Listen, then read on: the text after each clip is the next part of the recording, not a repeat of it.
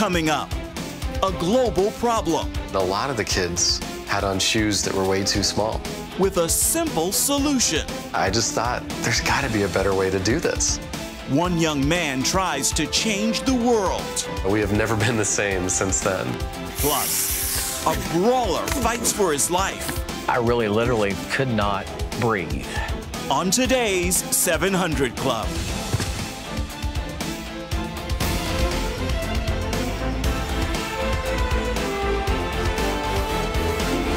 Well, welcome, folks, to this edition of the 700 Club. Wendy's here with us, and hello. God bless you. It's good to see you. It's been a while. It has indeed. Glad to see you. Well, ladies and gentlemen, I want you to know something in case you didn't already know it. Whenever government does something, they do it worse than the private sector. It's always because they have all these crazy rules and they can't violate the rules. Well, there's an organization called the TSA, Transportation Safety Authority, which is totally screwing up the air travel of millions of Americans. The joke was TSA stands for thousands standing around. Well, maybe it does, because at this point the wait time is as much as 3 hours. Somebody was taking a half-an-hour flight and they had to have 3 hours to go through the checkpoint. And the reason they say, well, they don't know how to rebalance their personnel, because they can't shift like the private sector from one airport to another, and they can't take advantage of things. Listen, if they get hold of health care, it's ruined. If they get hold of transportation, it's ruined. If they get their hands on the banking system, they're doing everything they can to ruin it. And you turn anything that this government, this country does to the bureaucrats, and invariably they're going to foul them up. Look what happened to the Veterans Administration. It is a scandal, Wendy. Yeah, Pat, the lines are so bad in some airports that they're sending in the clowns to keep people entertained while they wait. Heather Sells has the story. American Airlines estimates that 4,000 people have missed their flights at O'Hare Airport in Chicago since February, thanks to long wait times. Earlier this week, over 400 people missed getting aboard their plane after waiting hours in the TSA line. Many had to spend the night on airport cots. There's got to be a better way. Both Chicago's major airports, Midway and O'Hare, are telling passengers arrive 3 hours early before your flight to make sure that you make it. And the TSA chief is apologizing for what happened in Chicago. I don't know what that was. We're fixing that. That's a great concern to me. We are the busiest aviation city in the country, and there are inadequate resources, and what is maddening and frustrating is it was all predictable and could have been dealt with months ago. So what is happening? Across the country, passenger volume is up by as much as 15% this year compared to last, and the number of screeners is down.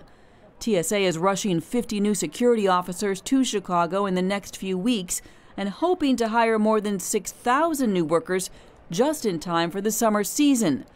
At least one Illinois lawmaker is calling on the TSA chief to resign if lines aren't shorter by Memorial Day. Airports in New York and Atlanta are threatening to privatize screening, although they would need TSA approval. Other airports are simply finding ways to relieve passengers' stress. They're bringing in musical performances, miniature therapy horses, and even bringing in some clowns to keep passengers entertained during the long waits. Heather Sells, CBN News. It's a disgrace, but that's the government, ladies and gentlemen. And if you want more government, just keep an eye on these elections coming up and see which candidates want more government. More government. And I look at what's happened to that banking system. I look at what happened to Sarbanes-Oxley. I look at other laws that have been passed by those who claim to be, quote, progressive. Progressive means we're going to foul up everything you're doing. We need freedom in this country. Like Gulliver and the Lilliputians. Gulliver is the giant, and the Lilliputians got all these lines around him. Yes. I found, sorry about my voice, but I found a way around these long lines in the Atlanta airport. What'd you do? I went over and I got a tip from a guy at the airport. He said, go to the international terminal. There won't be any wait. I had even though I had a domestic ticket, sailed right through. Well, it was amazing. The international, that sends you out of the country, doesn't it? Well, no, I still had to take the train back to the domestic terminal, but I saved 2 hours. Dear Lord. 2 hours of wait time. Well, Wendy, to me, it's just appalling they let this happen. And what's happening in the Veterans Administration is even worse because people are dying because of this bureaucratic inefficiency, and they don't fire people. You know, in the private sector, people either perform their tasks or they don't get a job, and they're able to move faster. What's got to be done quickly is privatize these airports if screening is important. But look at what the Israelis do. They have people pre-screen the important ones, the ones who really make trouble. But some little 75-year-old grandmother is not going to blow up an airplane, yet she's got to stand there, take her shoes off, and go through all this ritual. It is absolutely insanity. And all it was a make-work project for the supporters of the Obama administration. Well, in other news, Hillary Clinton is a little closer to winning the Democratic nomination, but Bernie Sanders is doing his best to stop her. John Jessup has that story from our CBN News Bureau. That's right, Pat. Clinton and Sanders split the primary votes on Tuesday, with Clinton barely pulling out a victory in Kentucky, while Sanders got the win in Oregon. And the socialist senator from Vermont again claimed he can beat Donald Trump in November's general election. If the Democratic Party wants to be certain that Donald Trump is defeated, and that we must do, we together are the campaign to do that. Despite the split, Clinton is virtually certain to be the Democratic nominee, and polls are showing a very tight race between her and Donald Trump. The people of Venezuela are suffering right now in a country rocked not only with political unrest under a socialist government, but now that unrest has led to permanent shortages of food, basic goods, and medicine. Many Venezuelans are fleeing to the United States and specifically to Orlando, Florida. Churches there are welcoming close to 400 families a month. Pastor Gabriel Salguero is the president of the National Latino Evangelical Coalition. His Orlando church is welcoming several new families every week, and he told CBN News the work is nowhere near being done. I myself went to Maracaibo, Venezuela years ago to meet with the pastors there and to build bridges of relationships. But at the same time, there's a real opportunity to be a gospel presence and to be Jesus to these people.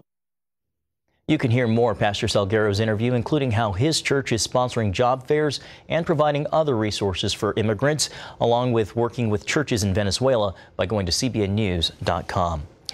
Well, the issue of child sex trafficking is being featured on the big screen in a recently released movie called The Abolitionists. The film follows special ops teams as they go undercover freeing child sex slaves and arresting their traffickers.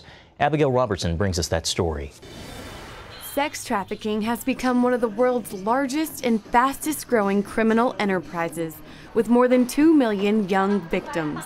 It may seem like a hopeless problem to many, but not to Tim Ballard, a man with one mission: end child sex trafficking. This problem is not going away with the status quo solution. There's too many victims. There's too much of this evil out there. Ballard began his fight while working for Homeland Security, handling trafficking cases with American victims. Then, after seeing the international scope of this problem, he realized as a private citizen he could save even more children. In a leap of faith, Ballard started Operation Underground Railroad, a nonprofit comprised of former CIA, Special Ops, and Navy SEALs who are experts in extraction missions. Since they began 2 years ago, they have rescued 521 victims and arrested 161 human traffickers. When Oscar-winning producer Gerald Mullen heard about what Ballard was doing, he saw a unique opportunity to expose this horrific crime to the world. Jerry Mullen, the Oscar winner of Schindler's List, comes to me and he says, Tim, I want to follow you guys around, and I want to make the Schindler's List of our day. But this time, he talked about how this time he's going to make the movie while we still have time to rescue kids, while we can use the movie to actually rescue kids. That idea came to life as The Abolitionists, a documentary showing 3 undercover roundups. During the missions, Ballard and his underground jump teams put on hidden cameras and pose as sex tourists.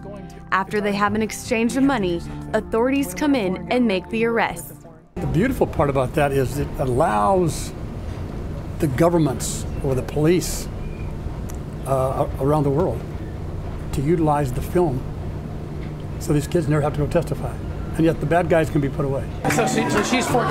Yes. Here's the thing, does she do everything? If she wants more money, she better ask. There's not going to be any problem. Exactly. And she's 14 for sure. Yes. Laura, yes. You're the man. Ballard says the hardest part about being undercover is looking in the kids' eyes and not breaking character.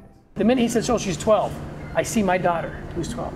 And it was so hard because I just want to reach out and just strangle these guys or cry or fall. And instead, I've got to just smile and hug these guys and say, this is what I want, buddy. Good job. Aftercare facilities come in immediately to comfort and support the children after the rescue. The children see their undercover rescuers arrested with their captors, and in most cases, never learned they actually saved their lives. There's light at the end of this dark, dark tunnel. And with more support and with more people getting involved, that light becomes bigger and bigger and bigger until we snuff this out and get these poor children out of hell. The creators of The Abolitionists hope the movie brings greater awareness to this issue and shows people that there are ways everyone can help fight for this cause. Reporting from Washington, Abigail Robertson, CBN News. Thanks, Abby. No women in a military draft for now, at least. House Republicans have blocked a provision from the annual defense policy bill that would have required women to register for a draft. Democrats call the move an attempt to avoid a contentious vote on equality for women. But Republicans say much more study is required before changing the long-standing prohibition on women in the Selective Service. Republicans also questioned if the compulsory draft should be replaced with an all-volunteer force.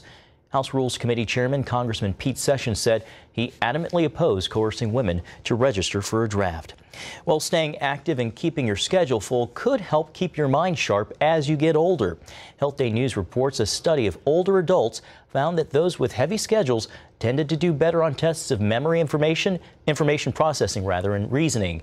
The study doesn't prove being busy makes people smarter, but the leader of the study says it's likely that being busy benefits your thinking abilities. Other studies have found that learning new skills also can help older adults improve their mental abilities. Pat, I'm sure you agree with that study.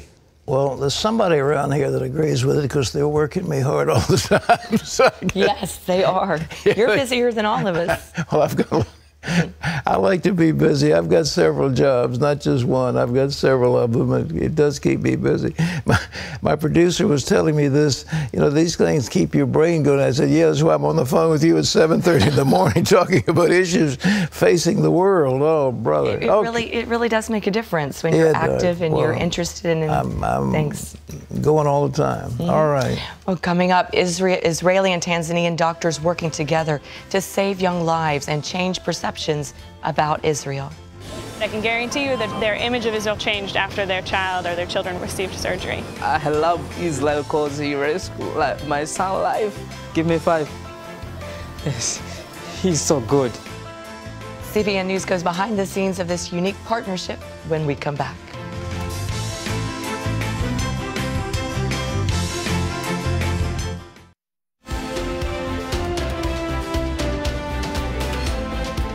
Well, now for a little bit of good news.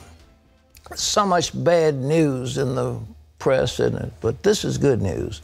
The tiny nation of Israel has an abundance of world-class doctors and surgeons, and they're using their medical expertise to help others. As Chris Mitchell shows, pediatric heart specialists from Israel traveled to East Africa, to Tanzania, to provide life-saving surgeries for desperately ill children. This is Dar es Salaam, Tanzania's largest city. Home to more than 50 million people, this East African country has only one hospital for heart patients. Last year, the Jakaya Kikwete Cardiac Institute at the Muhimbili Hospital saw 25,000 patients and performed 270 surgeries. That's not nearly enough. Help is needed, and the Israeli organization Save a Child's Heart is answering the call by partnering with the Cardiac Institute. Here at the Wolfson Medical Center near Tel Aviv, doctors give their time to save a child's heart. Over the years, they've saved the lives of more than 4,000 babies and children from Asia, Africa, South America, and the Middle East. And there's more. For us, just bringing children to Israel, it's nice, it's important, but it's not as good as treating them here at home. Cardiologist Dr. Sagi Asa is one of 35 doctors and other staff who brought their talent and care to Dar es Salaam for a week-long mission. For the healing process of a child, it is as important as the surgery itself. To be in your environment, treated by your physicians, speaking your language. They performed 12 surgeries, 21 other procedures, and screened 125 children for heart issues. That number included 7-month-old Whitney. She needed surgery to separate the blood vessels to her heart. CBN News received a rare opportunity to document the surgery performed by the team of Israeli and Tanzania doctors. And if not treated at the first year of life, that might be irreversible. And this patient would grow up and die miserably at the age of about 20 or so. Whitney's mom, Lydia, said she knew her daughter's case was uncommon. I was very scared, and then I asked, have you ever did an operation like that to the other kids apart from this? They said no. But at Israel, we used to do it. So they are going to be successful. And that means that she would be able to live like a normal life expectancy, have children, be like a normal child. But the work of Save a Child's Heart doesn't stop there. It's not the volume which counts here, it's that capacity building. And that's why you see the operations are complicated, but it's the locals who are doing with the supervision from the Israel team. Professor Mohammed Janabi, director of the Cardiac Institute, knows it's an uphill task. Because these operations, by our own, nobody could have tried to touch those kids. Having him coming here, and for the first time, we did it together here, so that, well, I'm hoping that the next case I'll be able to do it by myself. Dr. Godwin Godfrey trained in Israel for 5 years. That helped prepare him for a busy schedule when he returned to Tanzania. I'm the only one who specializes in pediatric cardiac surgery department, but I have some help from other cardiac surgeons who specialize like in adults and vascular. Head surgeon of Save a Child's Heart, Dr. Lior Sasson, mentored Godfrey. I'm very proud because now he assisted me, but in many other cases he did it by himself. What we're looking at is the fruits and the results of a long training program in Israel, where Israeli doctors have been training their colleagues from Tanzania. Save a Child's Heart Executive Director Simon Fisher said there's been a dramatic improvement in the complexity of the cases that Godfrey can handle.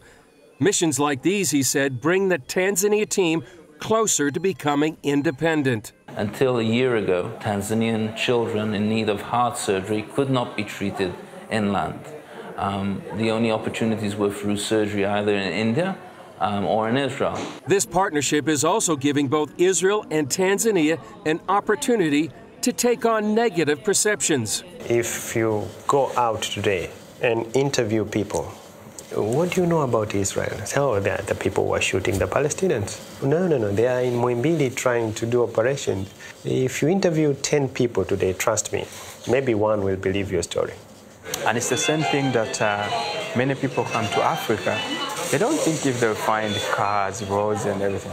They always think about they'll find people starving and living in the jungles and what. So it's really about the image that is portrayed.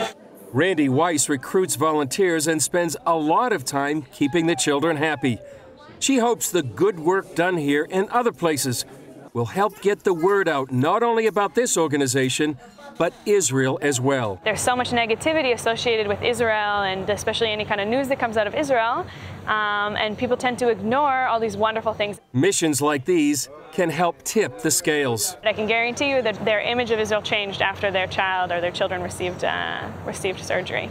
Such was the case for this Muslim dad. I love Israel because he rescued my son's life. Give me 5.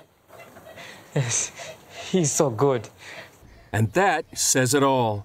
Chris Mitchell, CBN News, Holon, Israel, with reporting from Dar es Salaam, Tanzania. Well, this is what the Bible says, that to Abraham, your seed shall all the world be blessed. And I believe the Israelis are fulfilling that. They're blessing the world with technology. They're blessing the world with a message of freedom that was in the Bible. They're blessing the world with medical technology. And, you know, it's high time the United Nations and others recognize what a great country this is. Wendy? Well, coming up, a young man on a missions trip makes a sad discovery.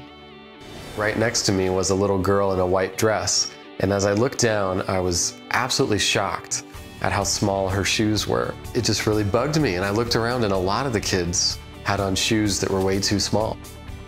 Hear how this Regent student was inspired to create the shoe that grows, and see how his idea went viral. But first, we're gonna bring it on. Rita says, with the upcoming Olympics, I always look forward to seeing the equestrians. When it comes to dressage, I notice some riders wear spurs. Does this hurt the horse? We'll get Pat's expert answer on dressage right after this.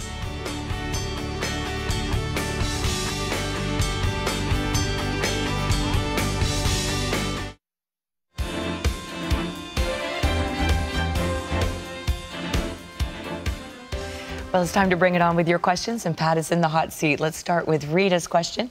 She says, with the upcoming Olympics, I always look forward to seeing the equestrians. When it comes to dressage, I notice some riders wear spurs. Does this hurt the horse? And why do some horses foam at the mouth? Are they in distress? Well, actually, some trainers actually get shaving soap and put in their horse's mouth, because when a horse is on the bit, something underneath here, you know, it gets more active, and they have saliva, and the saliva shows that the horse is on the bit. And so a little bit of foam at the mouth is, I was just say, they spray them with shaving soap to get that effect.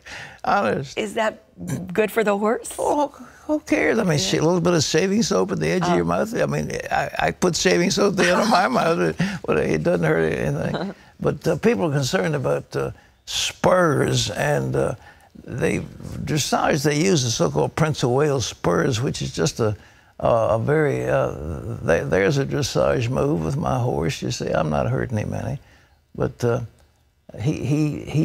is well, that's a passage he's doing right now, but. And you have your spurs on. Yeah, but you just barely touch him, and that little touch, a sensitive horse, you know. But it's more fun to ride them when but they get collected, and you have to get them. I mean, all those moves, it's just a little more sensitive. But they use the Prince of Wales spurs. Is a nub about as big as my little finger, and it's blunt, and it just is a little extra touch the horse feels. Nobody's beating up horses. Good. All right. Well, Ed says, I'm trying to learn and understand Scripture.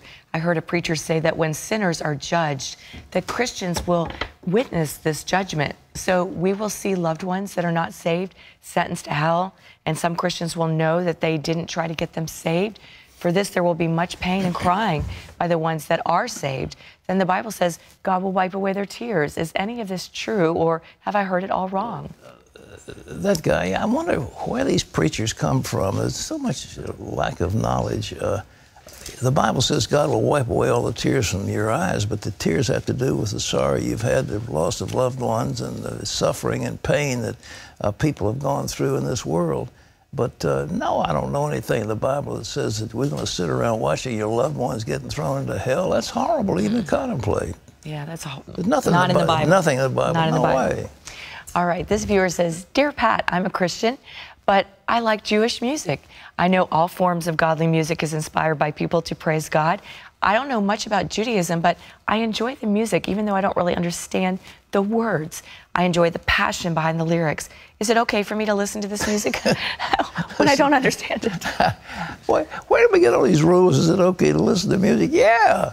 I think Jewish music is wonderful. And, you know, they dance the hurrah, and they clap and they sing. I mean, you know, the Bible says, then shall the maidens rejoice in the dance. I mean, there's this idea of dancing and singing and tambourines. That's all biblical. Well, and there's a lot of messianic Jewish praise music that is very great. That's, you know, Beautiful. Paul Wilbur. Yeah. If you like Jewish praise music, Paul Wilbur is the place to go. We've had him at every time we do the Feast of Tabernacles, but of course it's wonderful music. All right. John says, you've talked on the 700 Club about the dangers of high fructose corn syrup many times. My question is eating other forms of corn products harmful? Actually not. If you eat corn and soybeans, you have a perfect protein with about 24 of the molecules of a complete amino acid. And I think, you know, the Mexicans and others in South America have corn tortillas, and the corn is very healthy, especially when it's mixed with beans.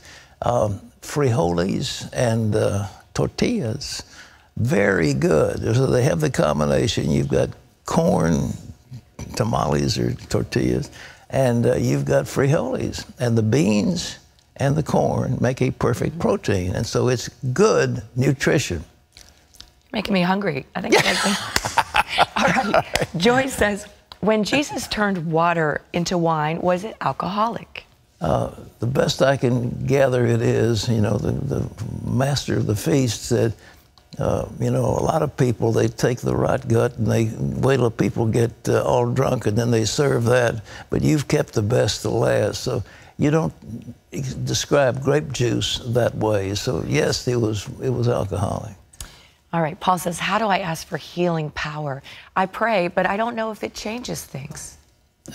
You know, I don't know what you're doing, so I can't comment. I don't know what's in your heart or what's in the situation that you're dealing with.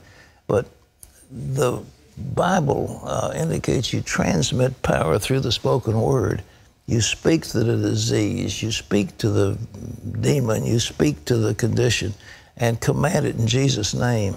And I think it's rather than saying, oh, God, heal this person, oh, God, heal this person, and now give me the word to speak, in the name of Jesus, be healed.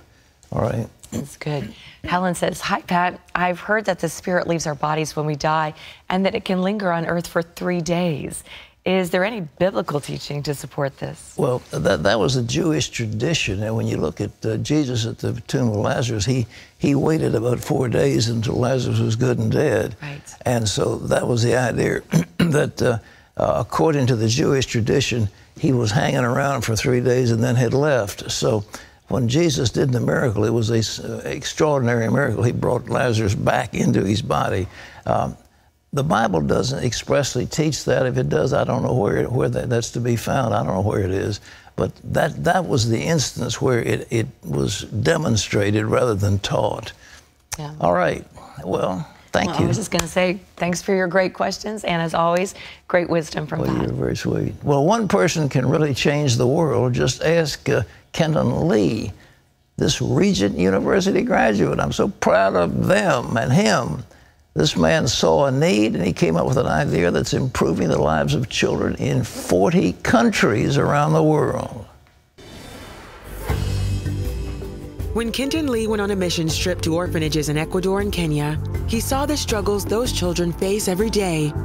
But out of the many needs they had, one grabbed his attention. I remember that right next to me was a little girl in a white dress. And as I looked down, I was absolutely shocked at how small her shoes were. It just really bugged me, and I looked around and a lot of the kids had on shoes that were way too small. Kenton learned how dangerous it is for children in developing countries who either don't have shoes that fit properly or have no shoes at all. They're walking around and they're getting cuts and scrapes and burns, and now their feet are open, and these parasites and these diseases enter their body through their feet. I just thought, there's gotta be a better way to do this. When Kenton returned to the U.S., he decided to start a nonprofit organization to help these kids, but wasn't sure how to make it happen. So he enrolled in Regent University's master's program in organizational leadership. I wanted to learn more about leadership. I wanted to learn more about organizations and how they function. And so this was a great one-year program that I could do online and be flexible with my life. While taking the online program, he came up with an idea to solve the orphans' problem. On a piece of paper, he sketched out a design for a shoe that would grow with a child's foot. After months of rejections and closed doors, he found a design company in Portland, Oregon that loved his idea and brought it to life. I still remember getting the box in the mail that had the final prototype and thinking, this has been so much work and so much energy and so many prayers. I remember opening it up and looking at it and holding it and moving the snaps, everything, and just being thrilled. He called it the shoe that grows. It can grow in 3 main places. It grows in the front with this post and these holes. It grows on each side with heavy-duty snaps, and then it grows on the back with our buckle. By now, Kenton had finished his Regent Masters and established his nonprofit organization, Because International. After a promotional video of the shoe that grows went viral, money came in, and they were able to ship 35,000 pairs to kids in 40 countries. We had so much support and donations and interest and media attention. Things just took off in April of last year, and it turned our organization upside down, turned my life upside down, and we have never been the same since then. Today, Kenton's organization is still growing. I really felt like God put something in front of me, and then it was up to me to say yes, to pursue it, and to go after it. He says going to Regent University empowered him to follow God's plan for his life and make children's lives a little better. Without that year with the master's program at Regent, I don't know if the shoe that grows would be here today. It was such a big part of my life and our work. It really helped to change my life. Now, isn't that wonderful? We've got over 20,000 graduates like him out there in the world right now from Regent. And, you know, right at this point, Regent is offering 100 degree programs, nearly 100 programs and concentrations. And it was named one of the top 10 best online schools for veterans by Military Times. So not only for people who are not veterans or who are not in the service, but for everybody. And I might add, well, I better ahead and say what I was going to say because it sounds like I'm bragging. I don't. Really? So I'll keep that. If it's true, it's not bragging. But it's a great school, and I'm excited to see the fact that they're coming up. Well, just thousands of people coming to school there, online and on campus. The number is 866-910-7618. I don't know why they didn't get an easier number to remember, but anyhow, 866-910-7618. It's on your screen. And you can log on to www.regent.edu and get information, whatever you need. And they told me they're working so hard, when somebody calls in, they're supposed to get an answer in 30 seconds. Wow, that's good. They moved it down from 2 minutes to 1 minute to 30 seconds. That's so you talk about if TSA would come and look at the enrollment system at Regent, they'd have those lines shortened in a heartbeat. All right. I still can't believe they've got clowns in the airport. Can you? Clowns scare me anyway. That would make it worse for me. I'm hurrying to get to another destination. They show me a clown. I mean, it's just a joke, isn't it? Okay, It really is. What's next? Coming up later, a military family struggles to make ends meet. Just more bills that just stack up higher and higher, and you know, it's tough to already pay the bills that I have now. See how this family receives a hand up from people like you.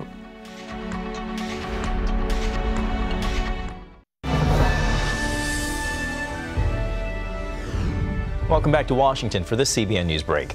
The South Carolina legislature has passed a bill that forbids abortions after 19 weeks. Under the measure, any doctor who performs an abortion after 19 weeks would face up to 3 years in prison and a $10,000 fine. The measure has exceptions if the mother's life is in jeopardy or if the baby won't survive outside the womb. The legislation now heads to Governor Nikki Haley, who said she will almost certainly sign it into law. A bill giving the families of 9/11 victims the right to sue Saudi Arabia is moving forward despite pressure from the Saudis and resistance from the Obama administration. The Senate passed the bill Tuesday, and now it moves to the House. If passed, the legislation would allow families to sue the Saudi government in U.S. courts for any role it might have played in the 2001 terror attacks. Classified intelligence material allegedly discusses the kingdom's possible involvement. But Saudi leaders are threatening to pull billions of dollars from the U.S. economy if the bill passes. And the Obama administration says the legislation could put Americans living overseas at risk. Well, you can always get the latest from CBN News by going to our website at cbnnews.com. Pat and Wendy will be back with more of the 700 Club right after this.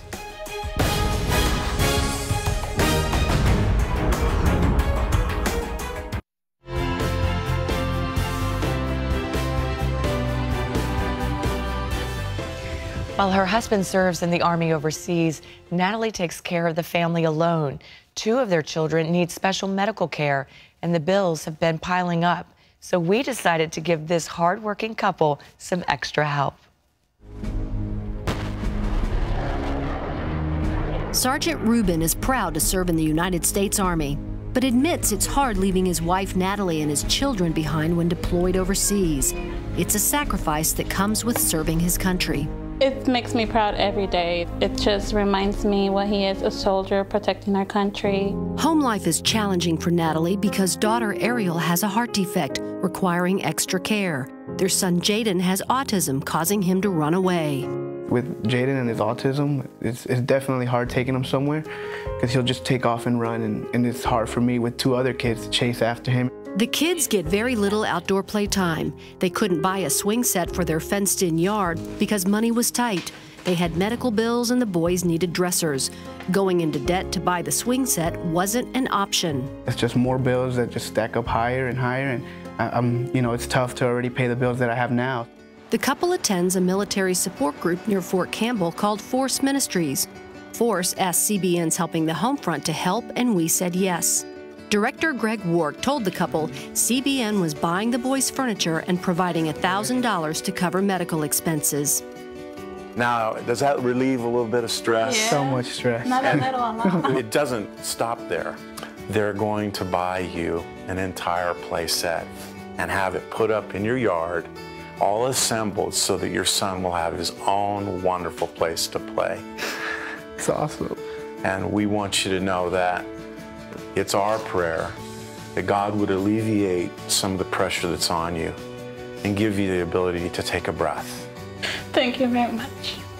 Within a few weeks, the furniture was delivered and the kids' playset installed. Reuben knows that the next time he deploys, there's a lot less stress on Natalie and the children. I'm very thankful for CBN and Helping the Homefront, that there's something out there for soldiers and veterans, and that you could definitely use the help and take that weight off their shoulders.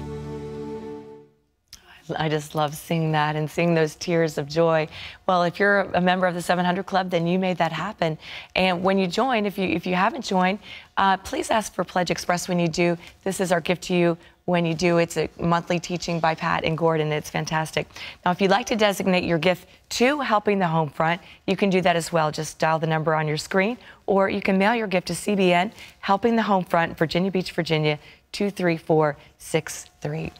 Well, up next, a man who was a slave to drugs for decades. I didn't like the fact that I was hooked. I didn't like the fact that something was controlling me any more than I liked people controlling me. 5 rehabs didn't help. The 2 psychiatric institutions didn't help. Stay tuned to see what finally freed this man from the stranglehold of addiction.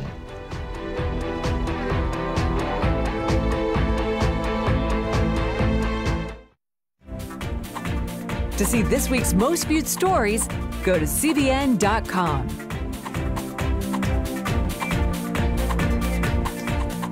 Jim Harris was a rebel without a cause from the get-go. Even as a child, he despised any authority figure. Jim's attitude grew worse as he got older. But the irony is, Jim ended up a slave to the worst master of all, crack cocaine. From a young age, Jim Harris had a rebellious streak and took no guff from anyone. I got into quite a lot of fights. I was told basically as a kid by my dad it would be better for me to go ahead and to get in that fight than to run from that fight. I had no tolerance for anybody to want to pick on me or, say something to me I didn't like. He also had issues with authority figures. I hated anybody to tell me what to do. It was definitely a problem, that rebellious nature. Several people in Jim's family, including his grandmother, were Christians, but he thought they were all phonies. I grew up hearing about Christ. I thought that Christians were squares and hypocrites and, other things that, I didn't like, didn't want anything to do with. Jim smoked pot for the first time when he was 12, when an older friend told him it would be cool. This continued throughout high school. Drugs, they're a lot of fun. I mean, they make you feel good. They enhance things, put you around a lot of other people that like to party and have a good time. Now, when you start to try to get off of them, that's when you realize that they've got hooks in you. Jim joined the Navy after graduation, but received a medical discharge when he was injured not long after enlisting. He returned to Texas, but with no skills, no job prospects, and no purpose in life, Jim turned to drugs again, working his way up to meth and heroin. He began dealing, and soon it was consuming his life. I was a smart junkie. I knew I was going to overdose, so I did things to prevent and to enhance and be able to get higher. Several stints in jail and rehab didn't help Jim. During those stays, you would get off the drugs, but they had a really, really strong hold. So when you get back out on the street, there they were again, because you were landing right in the same spots that you came out of. I didn't like the fact that I was hooked. I didn't like the fact that something was controlling me any more than I like people controlling me. The 5 rehabs didn't help. The 2 psychiatric institutions didn't help. One evening, Jim and his girlfriend Frida invited some friends over for a party, one that had an unexpected ending. We partied and had a really good time for, I don't have no idea how long. And I really literally for a little bit could not breathe.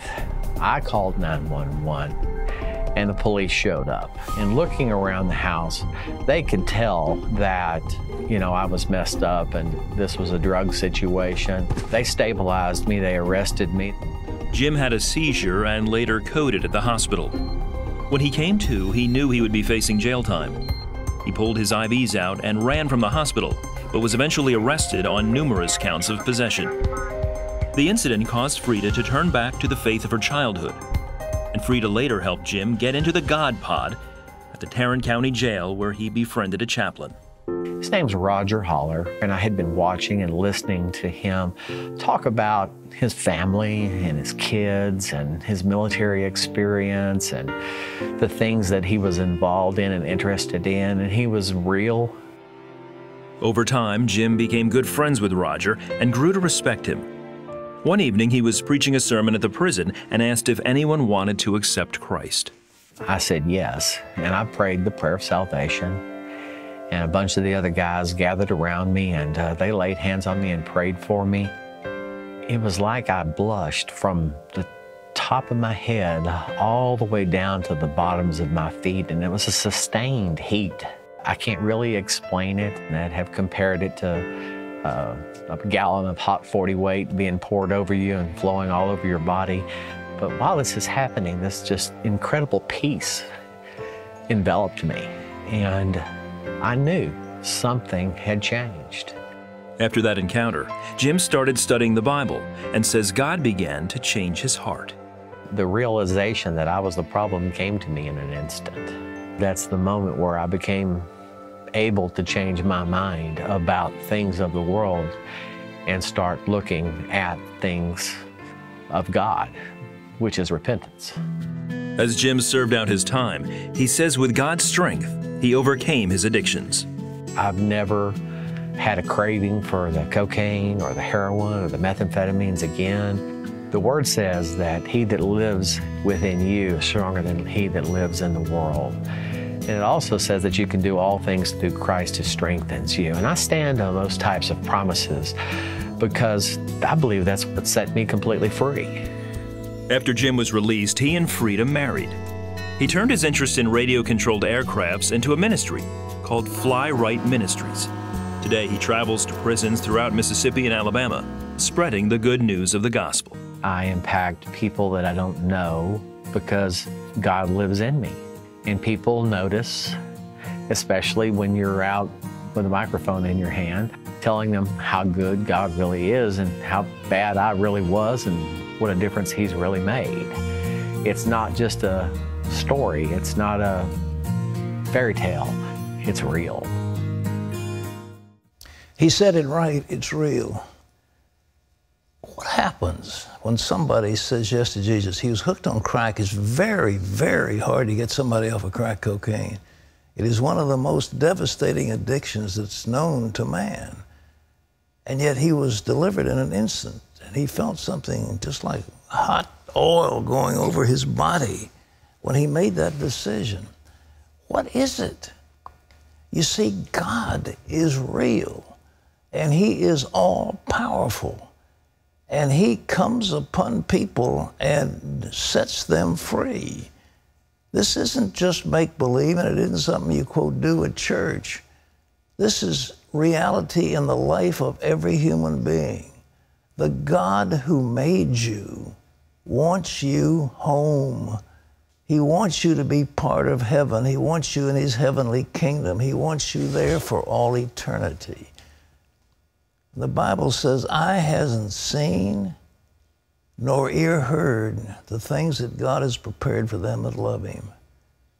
I offer you right now eternity, joy, peace, and love. And I'm going to ask if you want to receive the Lord. This isn't playtime. I'm talking about the greatest reality of all. And when you make this transaction, it'll change your life. So bow your head right now if you want to be set free. If you want to know joy and peace, pray this prayer with me. Jesus, that's right, pray with me. Jesus, I know that you died for my sins. And I know that you rose again, that I might have everlasting life. And so right now, Jesus, I come to you with my failing. You know the things that have enslaved me. You know the trials and the tribulations. But I bring them all to you now, Lord. And I ask in the name of Jesus that you will come into my heart, live in me, and from this moment on, I am yours. Thank you, Lord. Now, I want to pray for you, Father, in Jesus' name. For everyone who prayed just then, I ask for the power of the Holy Spirit to touch them in Jesus' name. Touch! Amen. If you prayed with me, I want to give you something. I've been offering this for some time, but it's very important. It'll tell you what to do next. It's a CD in here, 70 minutes of concentrated teaching, and it's called A New Day. I'll give this to you free, but I want you to call right now, if you would, please, and say, I prayed with Pat. I gave my heart to the Lord. Telephone number is on your screen. It's a toll-free number, 1-800-759-0700. We leave you with today's Power Minute from Romans 10. If you confess with your mouth the Lord Jesus and believe in your heart that God has raised him from the dead, you will be saved. The angels of heaven are rejoicing over you who have come to the Lord. God bless you. For Wendy and all of us, this is Pat Robertson. We'll see you tomorrow. Bye-bye.